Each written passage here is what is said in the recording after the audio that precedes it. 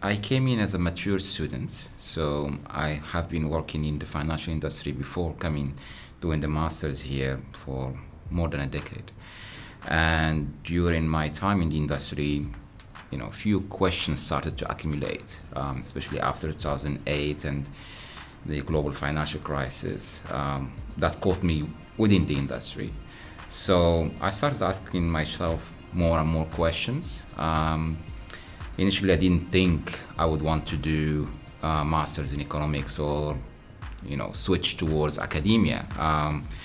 So I did what looked like a low risk, thing, which is to go for the part-time. I kept my job, so I went for the part-time master's in economics, and because of the evening classes, it was really a natural choice. So I think really that's what tilted towards Birkbeck. However, I got the surprise that the quality of the modules was really, really of high standards, and that got me, rolling and asking more and more questions.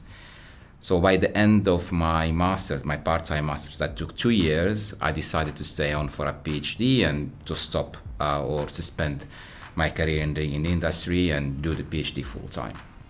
Obviously, Birkbeck was a natural choice because I wanted to keep my job.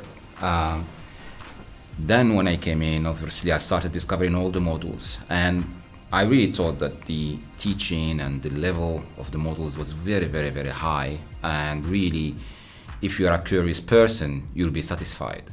The proof that I ended up doing a PhD after the master's.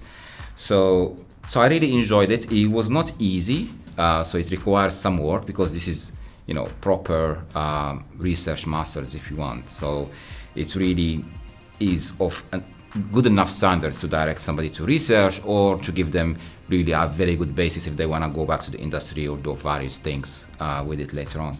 What I'm doing right now is very different from what I was doing before. So that transition happened thanks to the PhD. So right now I'm a postdoctoral researcher at the National Institute of Economic and Social Research. So I do research kind of, not full-time, but almost full-time, and I do a bunch of other things on the side as well, and mainly focusing on policy and economic research. So it's very different, and it could not have been possible if it wasn't for Birkbeck and this smooth transition towards this new kind of area of work.